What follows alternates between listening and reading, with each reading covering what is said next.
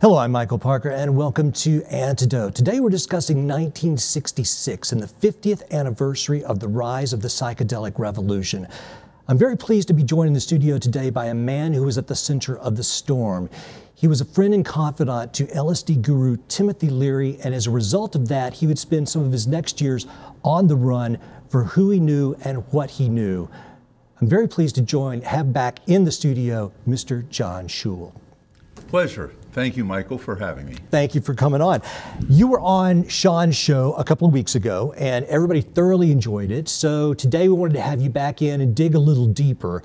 So the first thing I want to do is take us back to September 19th, 1966, the founding of the League of Spiritual Discovery.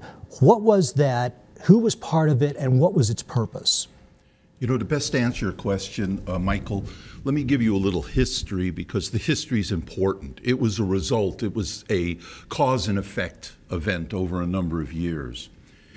In the late and mid-40s, when a chemist in Sandoz discovered and created the LSD molecule, as soon as it became aware in the chemical and psychological area that this was a tremendous psychoaccelerator drug, immediately the Intelligence Department of the United States of America created a program called MK Ultra. Yes. And that was in the mid-50s. And MK Ultra's purpose was to develop and perfect the use of LSD as a weapon, to disable unified battalions of military personnel so that you could disrupt an army, possibly use it to discover the truth or implant a truth. And during that period, the government privately did this and then also did it through grants to programs in colleges. One of them that was selected was Harvard under the direction of a Dr. Henry Murray. And he was receiving funds from the CIA to explore the psychological effects and thus have another environment by which the CIA could get information. At that time, there was a brilliant psychologist who at the Kaiser Foundation in the late 50s had created a document called the Interpersonality Diagnostic Test. And that test was a revolutionary test that was adopted by the CIA, by the NSA. I believe that we even have a picture of the original cover of this document. And the reason I bring it up is because that document and the test from that document wound up being the standard test for any governmental agency, whether it be the military, CIA, or NSA, to understand who this person was and whether we could use them for this or that or the other. And it was based upon this work that was a seminal work at the time that Murray was suggested to go out and get this dynamic new psychologist, Timothy Leary, to come into Harvard and to start to lecture on personality adjustments and personality quality. And he joined with another associate professor, Richard Alpert, who now, of course, we know better as Baba Ramdas. That's right. And the two of them were brought into Harvard under this program. I don't believe that either Richard or Tim or later Ralph Metzner really understood that there was a connection at the higher level in the Harvard program with the CIA, but they were independent in it. You don't think they knew? No, I don't believe. And if they did know, I don't believe that what they were doing was part of that program. They were part of the legitimate program. Sure. Now, in looking into it, they were given the assignment for psychoaccelerators, and that got them involved with psilocybin. And then later, of course, LSD made it into it.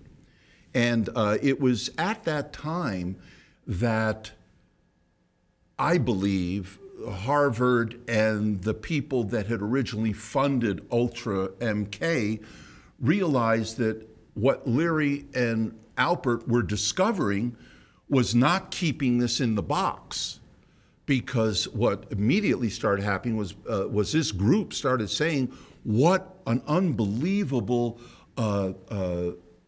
medicine this is for psychic patients and people who have schizophrenia or addiction. And thus it was leaving the box of being a weapon. Right.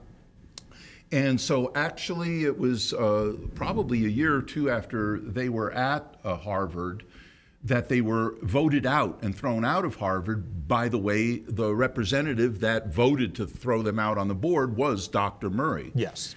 And that started a series of events.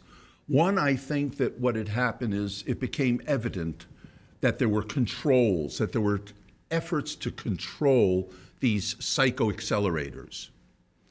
And that the control at that time in the 50s to 60s was a control that was coming out of a weaponization of them. And so when Tim and Richard left, they continued to explore the use of this molecule that they realized was even more could be used for spiritual exploration of the individual. And they went off to Mexico, and that's when they started to look toward ancient texts or other people to help guide this psychoactive experience. And the first document that came out of that was a thing called the Psychedelic Experience. And that book was based upon the Tibetan Book of the Dead. Yes. And it was the first book that helped you formulate a understanding of what accelerated connectivity of the neurons in the brain are, and how to guide you, much like a ski poles down a ski run, of how to help you guide yourself through this experience. After Mexico, they were invited to a place in Millbrook County, which was upstate New York, by the Hitchcock Mellon family. Yes. The Mellon family, of course, of the banking, and the Hitchcocks of polo and also finance. And they were given access to a 64-room house on a 2,000-acre property, in which the Castilla Foundation, and by the way, Castilla came from a Hermann Hesse book. Yes. And that was something that continued throughout the entire Millbrook experience, is Hermann Hesse, Aldous Huxley, and using symbols from what they observed as guidances. And then it was at this property in Millbrook that it really started to take even more of a individual's exploration of spirituality. And the second seminal book was the Psychedelic Prayers. The Psychedelic Prayers were based upon the Tao Te Ching, but what was more important in the Psychedelic Prayers was the words became more like koans, more like poetry, and thus were able to be recited during the experience. So they became the first book of a direct guide into the psychedelic experience and helping you adjust and deal with whatever this phantasmagorical event that was being unveiled to you in your now experience. As a result of that, it also became more and more evident that there was more pressure on the period, not only for self-exploration, but also for political exploration, that the government was beginning to say, we'll tell you what we believe you should know and the amount of information that you should know, and by the way, don't question us. Right. That, coupled with an obvious move on the freedom of an individual's right to explore their soul, the sovereignty of the individual soul, became more and more evident that there was a clamp down on this, and the government was going to make things illegal. No free thinkers here. Yeah, you know, too dangerous. In the name of freedom, we're going to protect you from these terroristic acts that could create chaos within your free nature. So jump on the horse with us and help us limit your personal liberties in the name of what we believe is the good of all. And the individual's right to explore within their own being, their consciousness, became a real focal issue. And that's where it really became evident that in relationship to the United States of America, our wonderful country, that it was under religion, freedom of religion, that this right for individuality. Now, it wasn't the religion of patriarchal or Christianity, but it was the religion of the individual's right to explore their soul. Yes.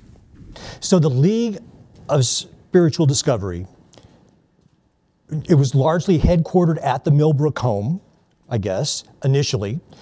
And did you live there or visit there several times? Yes, or? I had a period of time that I did. Yeah. I was going to NYU at the time, doing Be-Ins, started the first New York City Be-In, and then at a wonderful party met two magnificent people at that time, and that was Rosemary Woodruff, yes, and Timothy Leary. And it was at that party that I became closer to both of them independently, not even knowing that they were a couple, but they were fighting that night, so they weren't going home together.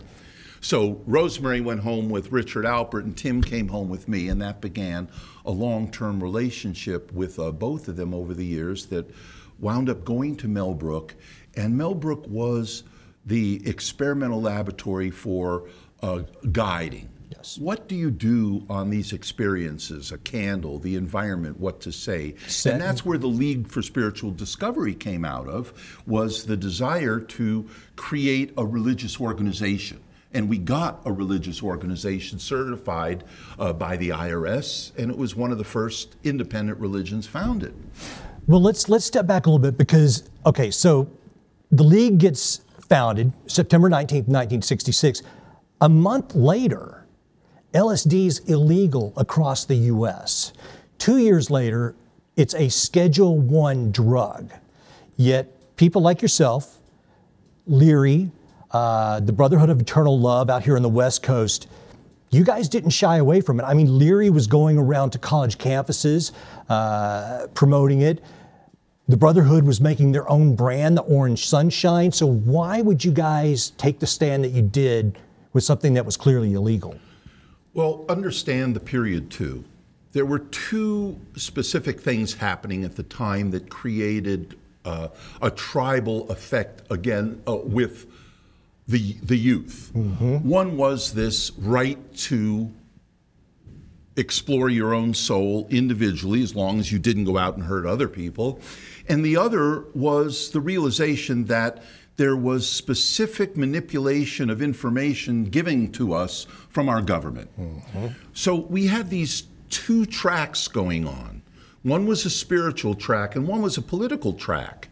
And it was very difficult to separate yourself from that time, because if you were a spiritual person trying to promote the freedom, you were also within that area of the group that was trying to stop the war in Vietnam. It was all part of the same kind of control. That makes sense.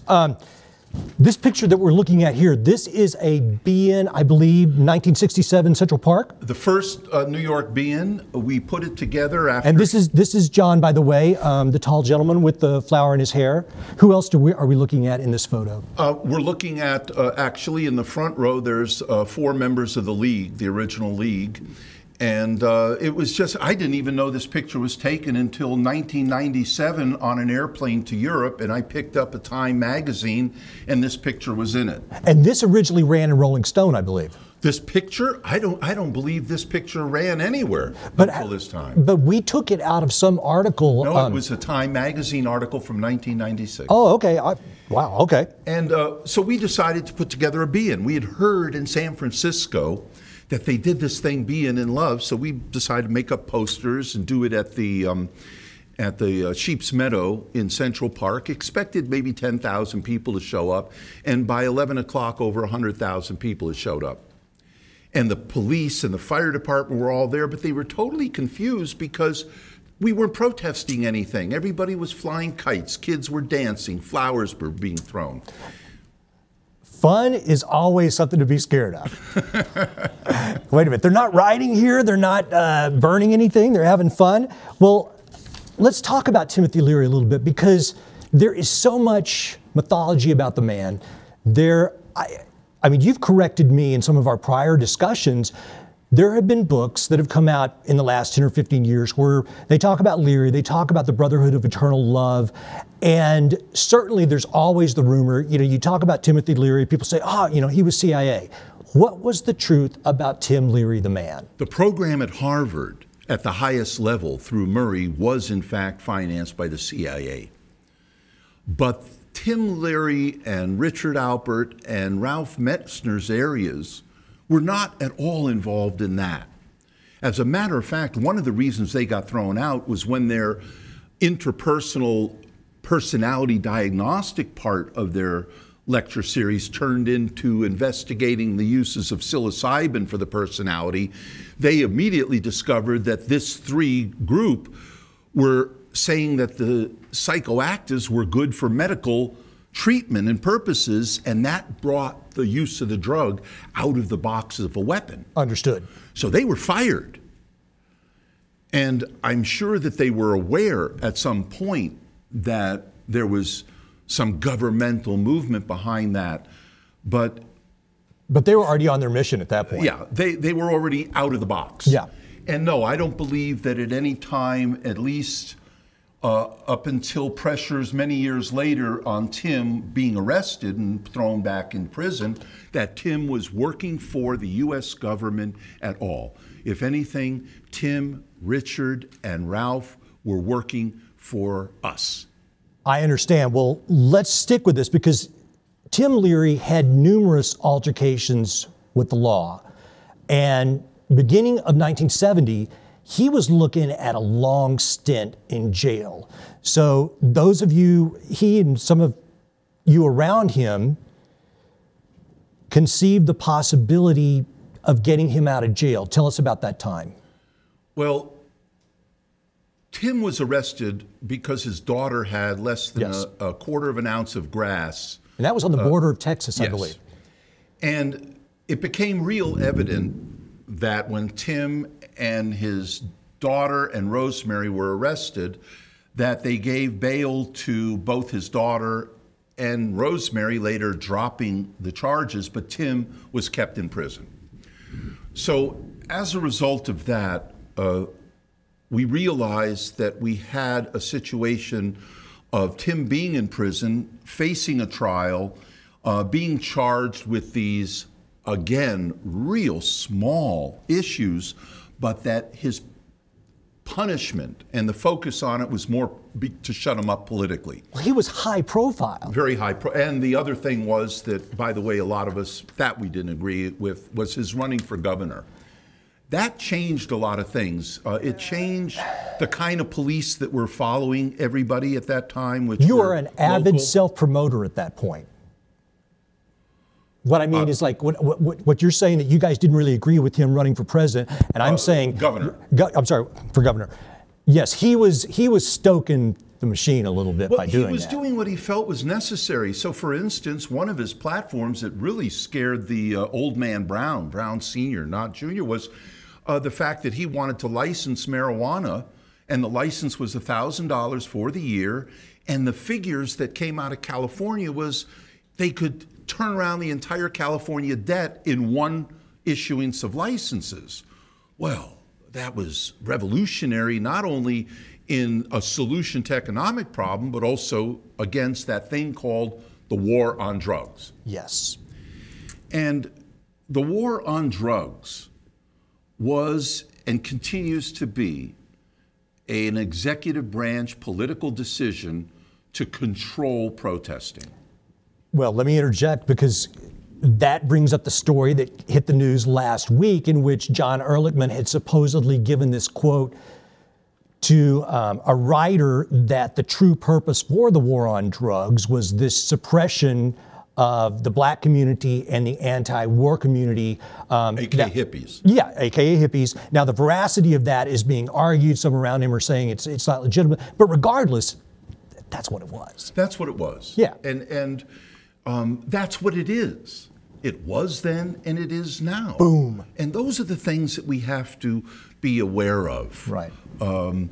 At that time, we put together a defense fund holding together.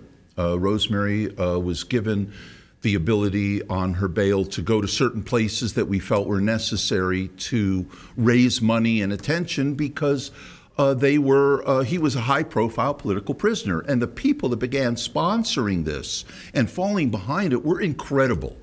I mean, the most public were people like James Colburn and Yoko and John Lennon. But it went down to intelligentsia. Aldous Huxley, in his last days, had said that this was going to become a political issue, the freedom of the individual's right to explore the universe. And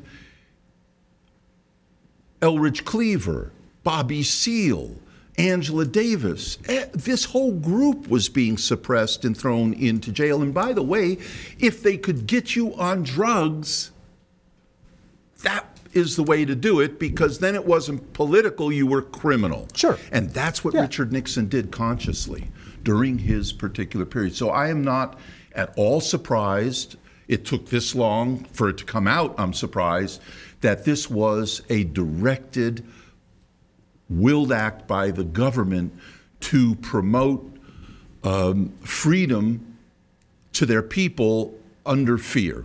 Right.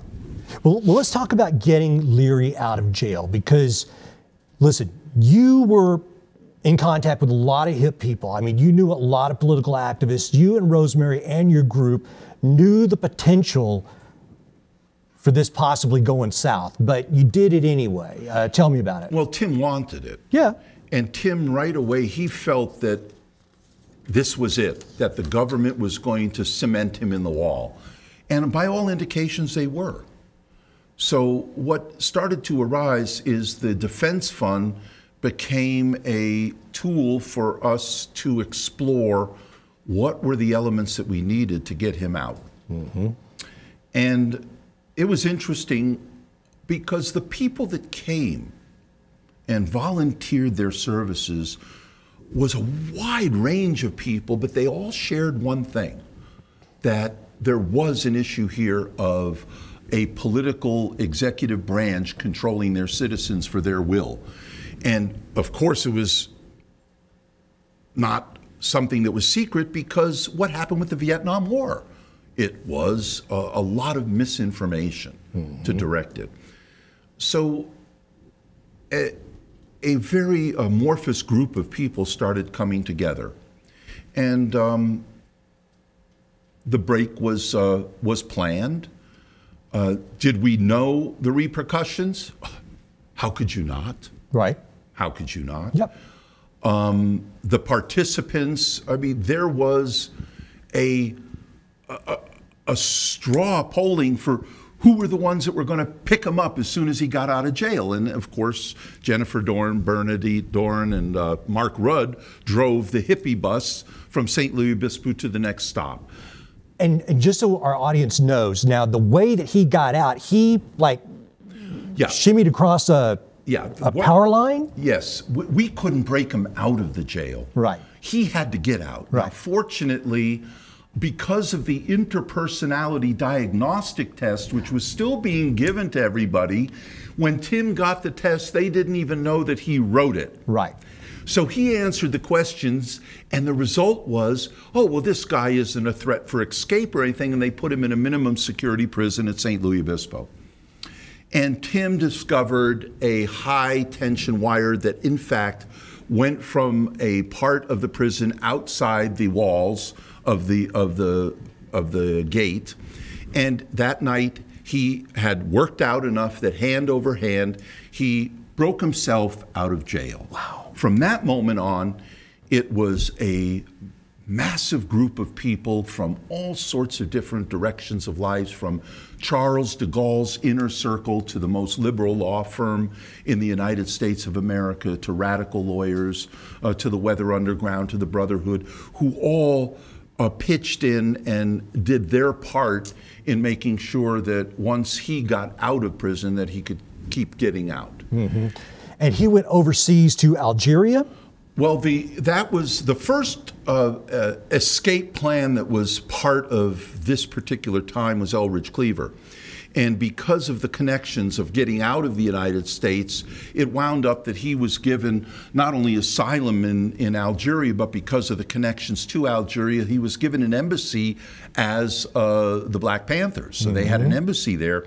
And that became the path by which Tim and Rosemary were funneled into Algeria.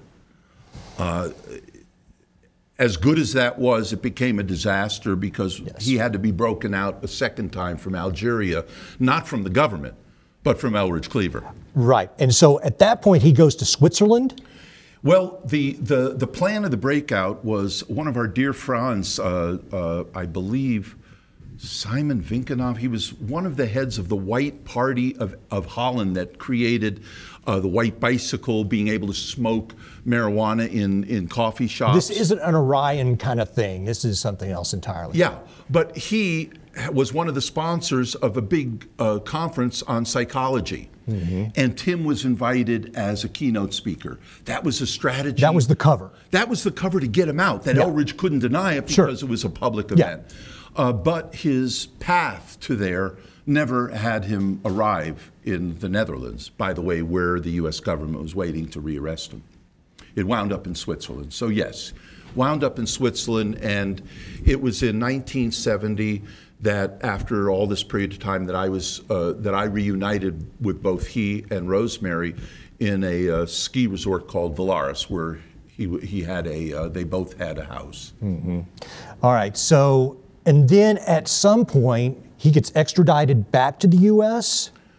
Well, Michael, that happened a little bit later. The sequence of events was with Tim and Rosemary in Switzerland, there was applications for asylum for both Tim and Rosemary.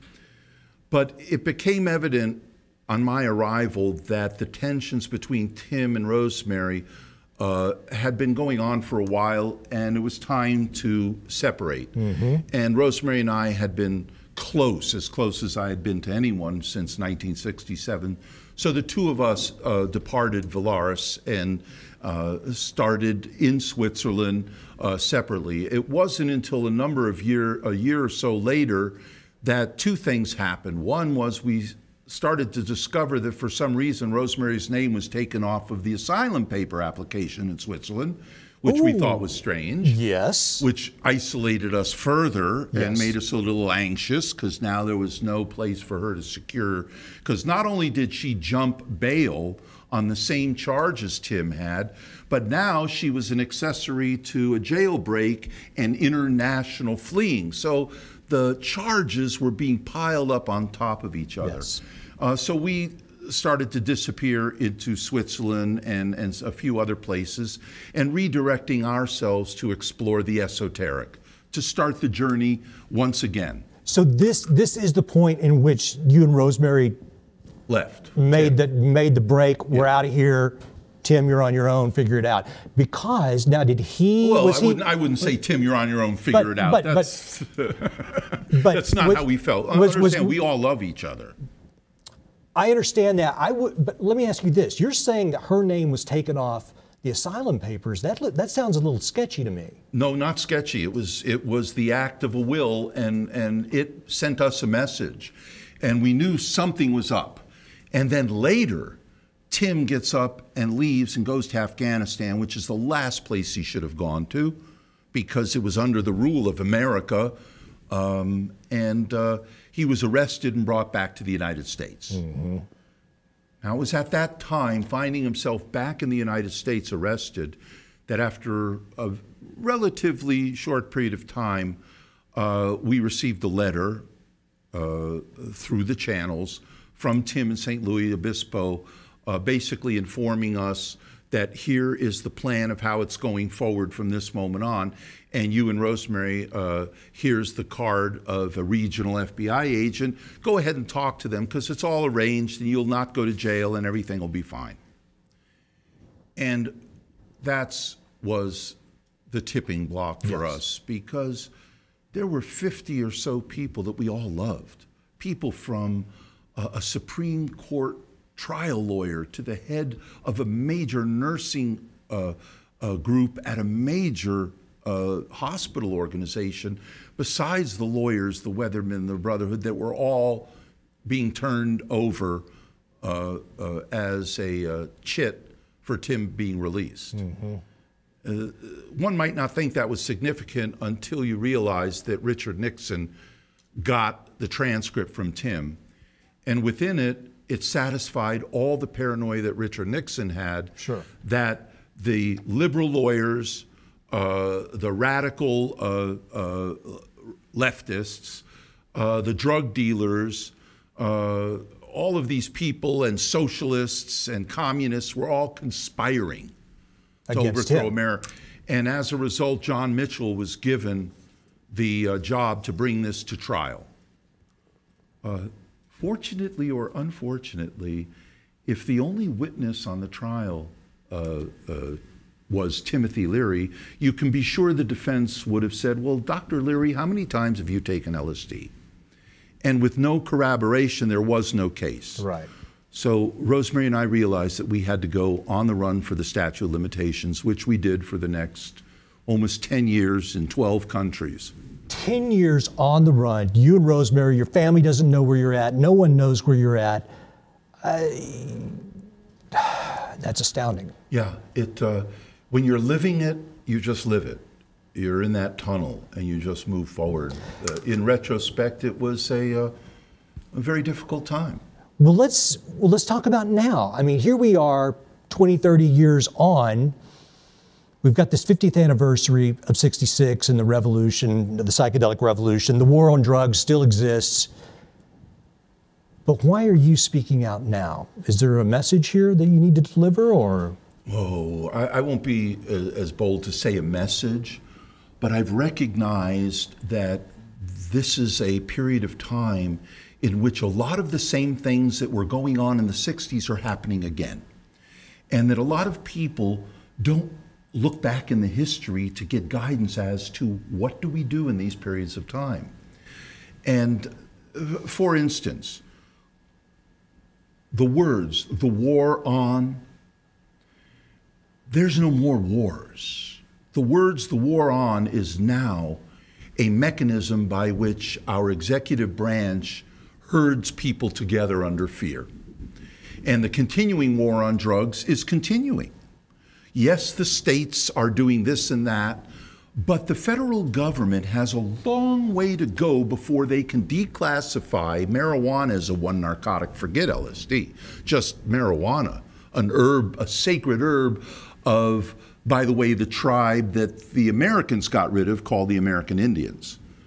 That has been so implemented into the fabric of law worldwide through the UN that the states can say it's legal, but the federal government's got a big problem to declassify it and take it off of all these treaties, that these treaties were made to promote, quote, the war on. Understood. The war on drugs, the war on vaccination, the war on terrorism. It's a manipulative word set that gets people gathered together.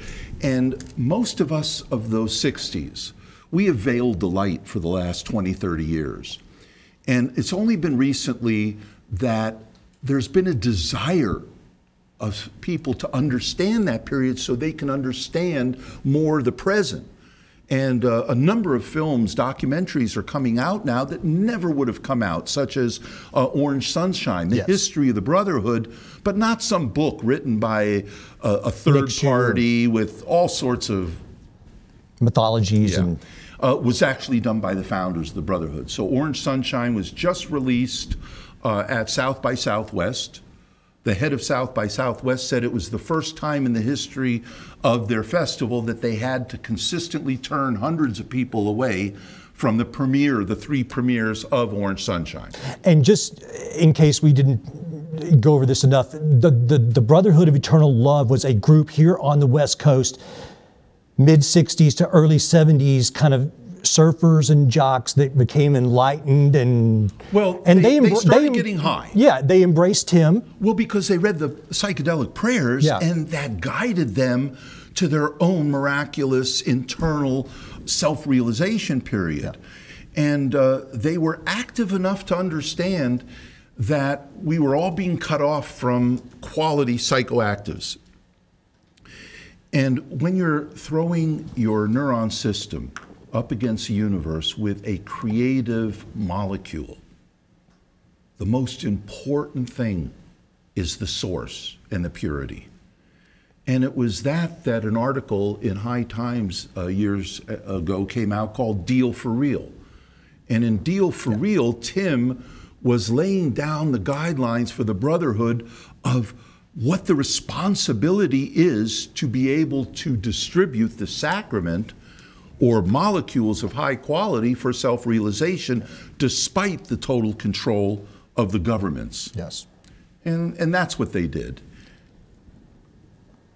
So right now, I mean, within the U.S., you mentioned, the states' rights versus the federal outlook on marijuana. I mean, in 2015, I believe legal pot there was like $5.5 billion in business, and yet the war on drugs continues.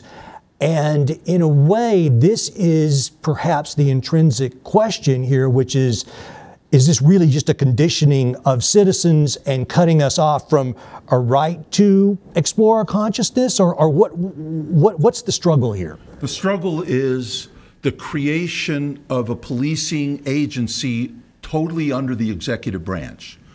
J. Edgar Hoover, could say a lot about him, but he fought the creation of the DEA. He already felt that the FBI had jurisdiction over that. But the Nixon administration created the DEA specifically for their war on drugs. It was part of their tactics. But because it was an executive branch entity, there were no funds through Congress given to it. Mm-hmm. So they came up with this plan that when the federal government, or the DEA, who were, quote, the federal government, but were really an executive branch policing agency, when they were involved with a bust and they included county or state police, that all of the confiscated goods or properties from it would be auctioned off and divided among those policing agencies. Now in the creating revenue, which now is billions of dollars. Yeah. So when you say that the market for marijuana is billions of dollars, it still pales to the funds and the necessity for local state policing organizations to get these funds from this war on drugs, because there's no replacement for the funds. That is going to be one of the issues that have to be overcome too, before the federal government then relaxes marijuana.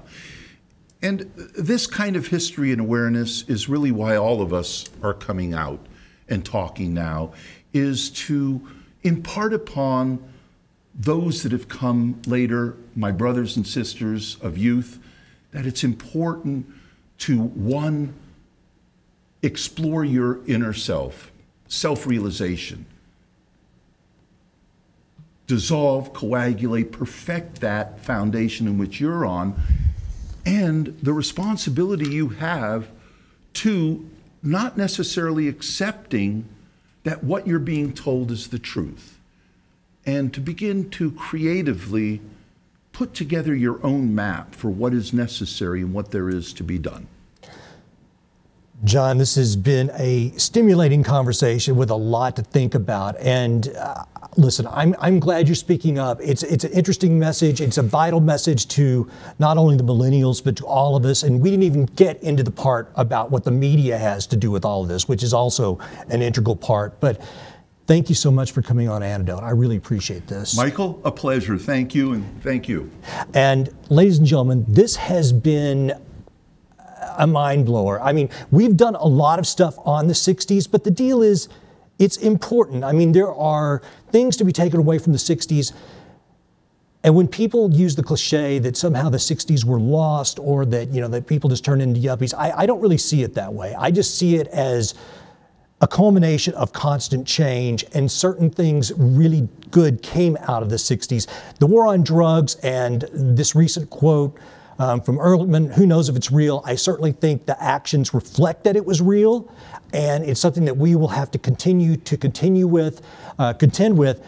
Our sovereignty of our personal consciousness and the intrinsic freedom that is implied by that. If your mind is not free, what is free?